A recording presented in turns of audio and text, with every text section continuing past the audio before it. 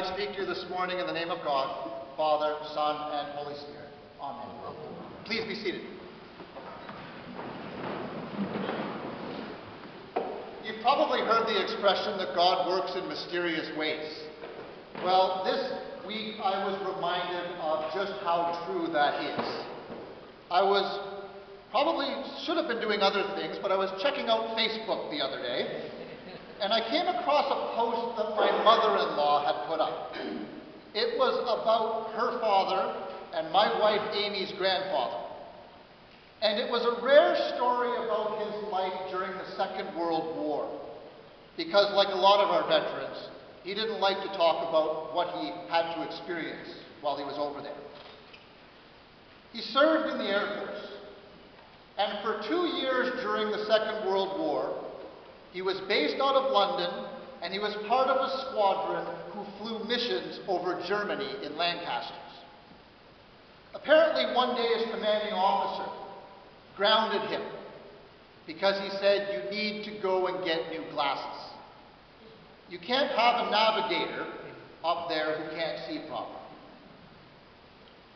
So while he was off getting himself new glasses, the rest of his squadron got shot down and killed. If his commanding officer had not ordered him to go and get new glasses that day, then Amy's grandfather would have been up in that plane.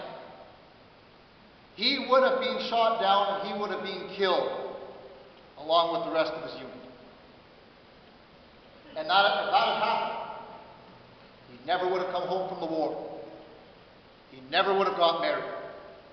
Never would have had children.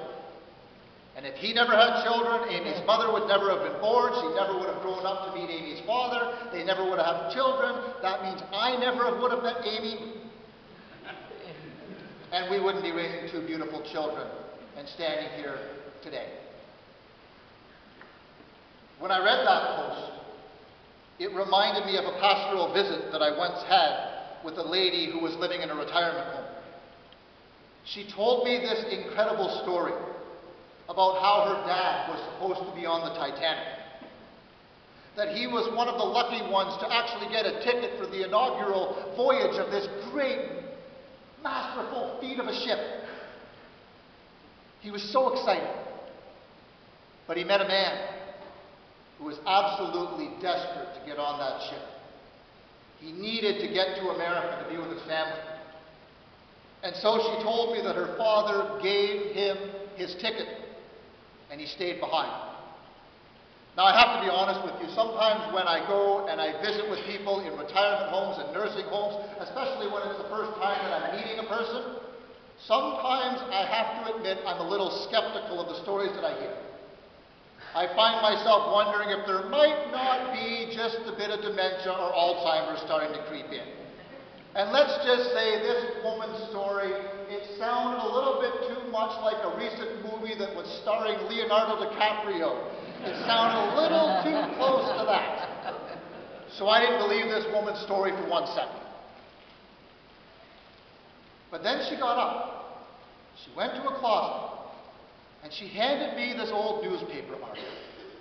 And this newspaper article, it told this incredible story about how this man gave up his ticket on the Titanic. And again, if he had gotten on that ship with the rest of the passengers on that fateful day, the woman I was talking to wouldn't exist. The life that she lived, the children that she had, the difference that she made throughout her life, none of that would have happened. Our God moves in mysterious ways. Our God can take the seemingly insignificant moments of our lives. Our God can take the decisions that we make in our lives. And I'm not just talking about the big decisions like where you're going to go to school or who you're going to marry or what your career is going to be for your lifetime. Our God can take even the littlest decisions, like when we should go and get new glasses. Or when it might be a good idea to give your ticket to someone else and wait for the next boat. Our God can take those decisions and those moments that we don't even give a second thought to, moments and those decisions in ways that we could never imagine. In ways that can help us to lead us into the life that God created us to live. In ways that can help to transform this world into what God dreams it can be. And I'm betting that a lot of you sitting out there this morning, that you can look back on your life and you can put your finger on specific decisions or specific moments where if that didn't happen, or if you didn't make that decision, that you would not be who you are today. Yeah, well, that might be all well and good, you might be thinking. But what about the squadron who did get shot down in that plane? What about all the men, the women, and the children who did board the Titanic on that fateful day? And I have to confess, I'm still wrestling with that. On the one hand, I'm wondering if our human brokenness sometimes robs us of being able to live and experience the kind of life that God created us to live. That sometimes God's plan for our life gets cut short because of our own choices. On the other hand, I think that as Christians, we are called to trust that even in the horrible, painful, and tragic moments, that our God can use those moments to lead humanity into new life.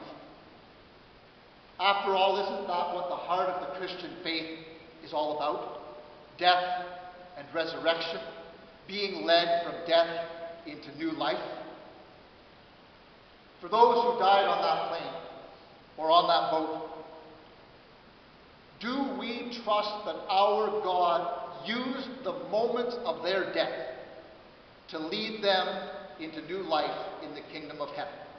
Because we can see all around us how those who died in war, World War I, World War II, all of the missions throughout history, we can see how their deaths, how God has used their death to transform this world into what it is today. The story of Ruth and Naomi, in which we heard a little bit about that first reading, it's another great example of how our God can take the decisions that we make in our lives and the moments that we experience in our lives, moments and decisions that we don't even think twice about, and use them in ways that we could never imagine. So let me tell you what was going on in their lives leading up to where we encounter Naomi and Ruth in today's reading. So back before Naomi even knew who Ruth was, Naomi was married to a chap named Elimelech, and they lived in a town called Bethlehem, and they had 2 sons. Sadly, one day a great famine came over all the land, including Bethlehem. It was so bad that it reached a point where they couldn't find a piece of bread anywhere in the house. They couldn't find a scrap of food anywhere. And so Naomi and her husband, they made a decision. They decided that they were going to pack up their 2 kids and they were going to move to a strange foreign land called Moab. And so they moved to Moab. You do what you have to do when trying to put food on the table and provide for your family. So they moved to Moab. But sadly, after living in this land for a few years, tragedy struck the family. Naomi's husband died, leaving her widowed with 2 kids to raise in a foreign land far away from home. Life was not going to be easy for Naomi, because widows back then, they didn't fare very well. But at least she had her 2 sons to look after. Well, they grew up. They got married. One married a girl named Orpah, and the other married a gal named Ruth. That's where Ruth enters the story. And for about 10 years, things went along pretty well. Things were going along pretty smoothly, and they were finding their way, until tragedy struck yet again. Not just one, but both of Naomi's sons died, leaving her all alone in a foreign land with no one to look after her or to provide for her needs. Things were absolutely desperate for Naomi. She was completely helpless. So she decided, I have no one here to look after me. I'm going to go back to Bethlehem because at least there I have some distant relatives who might be able to help me out. Now she tried to say goodbye to her daughters-in-law because her daughter-in-laws, they had no responsibility whatsoever to take care of Naomi. They were responsible to their husbands. They weren't responsible to Naomi. So Naomi, she tried to say goodbye to Ruth and to Orpah and to wish them well. But Ruth said, I'm coming with you. I'm not letting you go alone. Naomi pleaded with her, saying, listen, Ruth, I have nothing to offer you. There is no future for you with me. Your home is here. Your family is here. Your friends are here. Your whole life is here. You need to stay here. But Ruth said to her, and I quote, do not press me to leave you, or to turn back from following you. Where you go, I will go. Where you lodge, I will lodge. Your people shall be my people. Your God, my God. Where you die, I will die. Ruth's love was so strong for Naomi that she was willing to sacrifice everything in order to go with this poor woman who had just lost everything. Ruth left her family, her home, her land, her religion, everything. She sacrificed it all to go with Naomi. So that's the story about Ruth and Naomi leading up to where we find them today. As the story continues, after all that Ruth had done for Naomi, and all the sacrifices that Ruth had made for her, Naomi wanted to give something back. Naomi realized that when she was living in the land of Moab as a widow, that she was in a hopeless situation. She realized that if God forbid something should happen to her if she died, and Ruth was now living in a strange land as a widow, her situation would be hopeless. And so Naomi wanted some security for Ruth. And she knew that there was a law in her land that said if your husband died, then your husband's brother would marry you and name their firstborn child after the dead husband, after the dead brother, after the dead husband. We'll get there. The law went on and said if there was no brother to do this, then the responsibility would fall to whoever was the next closest relative. It might sound like a strange law, but the law was the law. And here's what Naomi knew. Naomi knew that Boaz, he was the guy. Naomi knew that Boaz was the next closest relative, and he was the one who should marry Ruth. And that reading we just heard was all about Naomi trying to make that happen.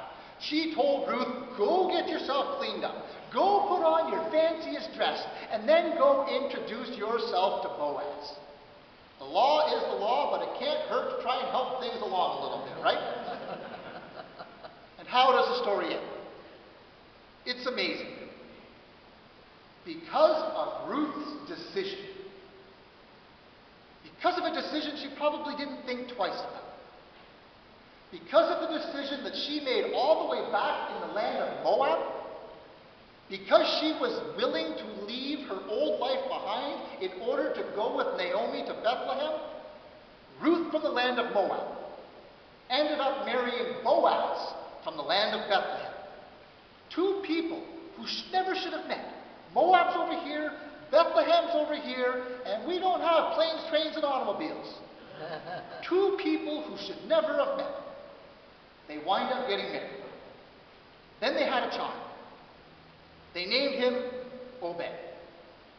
He became the father of Jesse, who became the father of King David.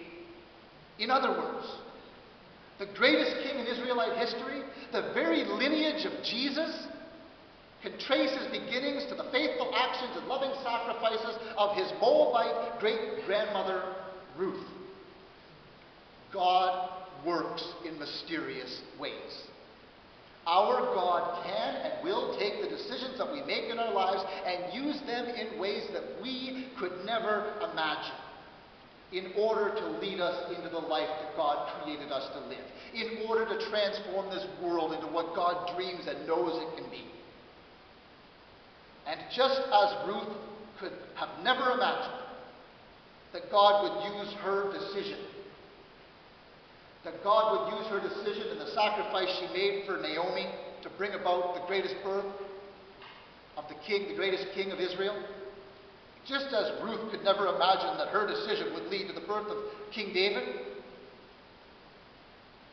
I know that the lives of the saints, of our veterans, and members of the armed forces that we are remembering today, our God has worked through each one of them, through their decisions and through their actions, to transform this broken world in ways they too could never have imagined.